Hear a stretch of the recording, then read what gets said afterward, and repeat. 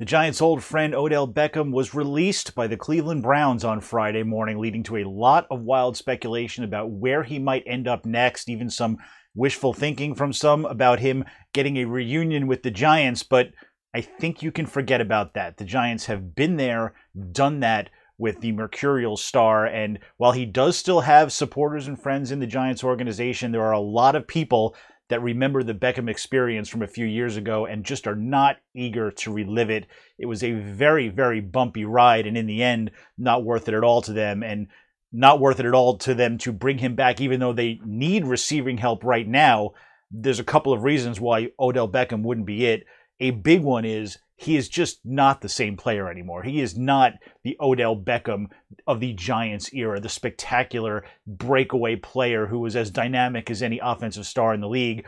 Injuries have battered him. He has not been productive. He looks slower than he was. All of it says that he's not going to come in and energize the Giants offense. The bigger reason, though, is the baggage that he brings. He has now been dumped by two organizations, alienated two starting quarterbacks, and ticked off two head coaches.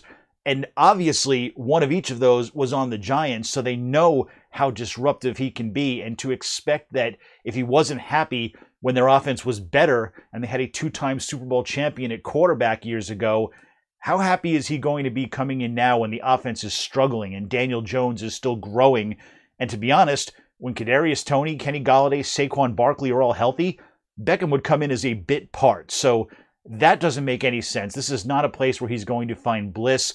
Maybe with a contender, he can provide a short-term spark. There certainly will be some teams, the Saints, the Packers, for example, that are looking for receivers that might decide to either claim Beckham or sign him once he clears waivers. But the Giants just make no sense at all. They are building towards a better future with young players. They have their core of receivers. When it's healthy, it's one of their strengths. They don't need Beckham to come in. He wouldn't help them that much on the field. He could be a disruption off of the field. And again, they've lived it before. No one there is eager to live it again.